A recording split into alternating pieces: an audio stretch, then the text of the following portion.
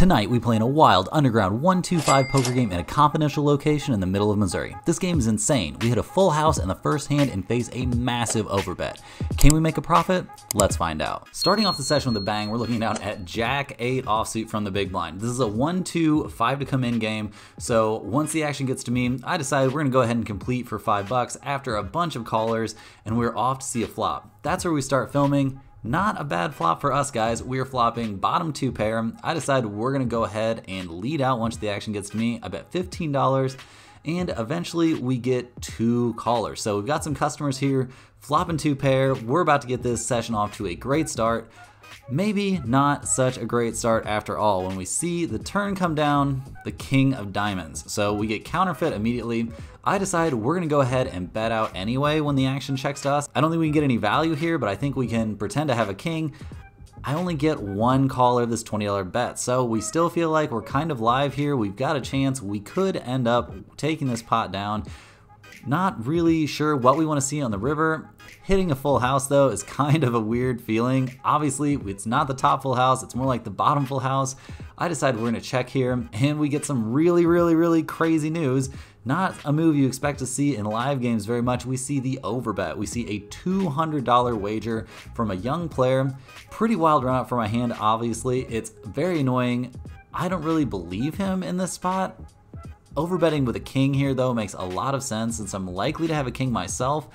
I do think this player is capable of overbet bluffing, but I'm not 100% sure if that's true. I decided to go ahead and flip my hand over. I'm not looking at him though. I'm not really trying to get a reaction. Eventually though, I don't really think this is a spot where I can make the call. Super annoying to have a full house in our very first hand, and we're gonna have to go ahead and make the laydown. Very annoying. Pretty sure we were right here. He doesn't show his hand, so I don't know. Off to a rocky start. Hand number 2, we're looking down at a nice suited ace here. We've got ace 2 of diamonds from the cutoff. We see a calling station player make it $15 to go. We decide against this specific player, we're just gonna flat call instead of 3-betting. I think that's okay against this guy, and we are heads up to a flop. Pretty great flop coming down for us. We've got the nut flush draw now. We see our opponent check, which is very surprising. I expected him to just go ahead and continuation bet here, but that's not what happens. Well, we're gonna go ahead and take the betting lead here. We're gonna bet out. I decide a sizing of $35 is pretty good. I expect this guy to call almost any amount I bet here, so we're not really gonna get him to fold. We're just hoping that we can hit our hand and build a nice pot. The turn comes down the 3 of hearts. We almost hit it, but we add a straight draw to the mix. He checks again, which I think is kind of surprising. Well, we're gonna go ahead and bet again. Maybe we can get him to fold. I don't know what he's gonna have at this point. Surely something like ace king here. We can just get him to lay it down, unless he's got the king of diamonds, I guess. Although surely he would fold that too. I don't really know against this guy. Kind of expect him to call anything I do. I go ahead and bet out $65, and without thinking about it for a super long amount of time, he puts in the min raise. He clicks it back to $130 to go.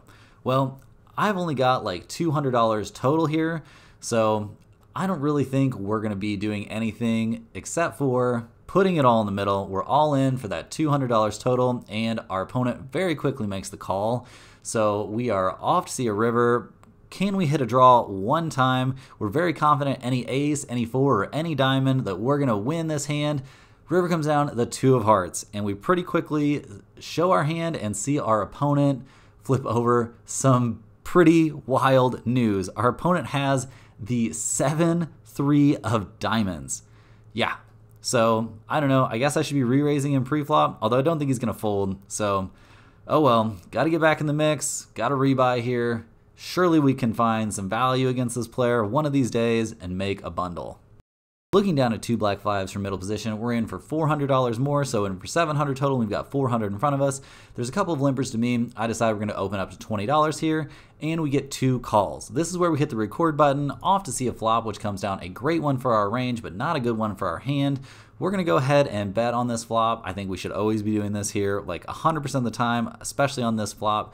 I decide we're going to go ahead and bet out $35, and we get some kind of annoying news when both of our opponents make the call. We were hoping we'd lose at least one opponent. We were really hoping we could just take this thing down, but that is not what happens. We are off to see a turn now, which comes down the 8 of clubs, so not our dream card, obviously, but we should still be in pretty good shape. I think I should bet again here, but I don't. I check, and we see all the other players, both other players, make the check also. So we're off to see a river, which comes down the 8 of hearts. I decide we're going to check again here. We're going to try and play this as a check call maybe, depending on what we see. We get some very weird news when we see a very competent player from the cutoff bet out $70. I'm going well into the tank here. After my other opponent folds, I think there's a really reasonable chance that we could be in a bluff catching spot. I know our hand's not very good, but how often is this player going to call us with a weak ace pre-flop and on the flop? And how likely is he to be on a flush draw? I would think very likely in this spot. Turns out we are wrong though. I put in the $70 and he shows us ace 4 offsuit. So didn't really think that was a hand that he was going to show up with here. Thought he would show up with flush draw a lot of the time, but that's not what we get. We try to make the hero call and it blows up in our face. So another loss this session, not going our way. Looking down at ace king of clubs here, we got a premium hand. I open up to $20 over a couple limpers, hoping we can play a big pot. We've got a big hand. Now is the time. We're going to be on the comeback trail, guys. We see everyone fold though. What is going on here? Why can't we get any action when we've got a big hand? When we've got a terrible hand like pocket fives, everybody's willing to get in there. Pretty annoying. Sucks to win a tiny pot with a huge hand. Oh well, surely our luck's got to turn around soon. Looking down at ace king again, this time it's the offsuit variety. I decide to open up to $35 over a $10 button straddle, and we get some action. We get called by the under the gun player and the very loose player from the 3 deuce hand from the session before. We are out for revenge. Hopefully we can hit something. Come on, dealer, one time. Can we flop a hand here? No, we cannot. Flop comes down 10-8-3. I don't think we can really represent this here 3 ways. I don't think we're going to fake having a big overpair. I check, and we see our other opponent shove all in for $110. Well, nothing we're going to be able to do here. I really want to make the call, hoping he's got something miscellaneous. We don't have anything here, though. Eventually, after I see the other player in the hand fold, we just have to go ahead and lay this one down. Very annoying.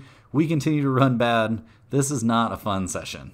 All these premium hands have been letting us down. Time to try a non-premium hand. We've got 7-5 of clubs from the hijack. I decide we're going to go ahead and call $15 pre-flop, getting in there with everybody else. That's the way this game's been going, and we go a staggering 7 ways to the flop. Flop comes down Jack 6-6 with 2 clubs, so we're in business. We see a very loose player, the calling stationy type player, the player from the hand with 7-3, put out $55. I don't know that I really have enough money behind to be making this call, but surely I can hit a draw eventually, right guys? So we put in our $55 and we're off to see a turn once everybody else folds. So we're heads up now after being 7 ways to the flop. Turn does not help us though. Turn comes down the 3 of diamonds.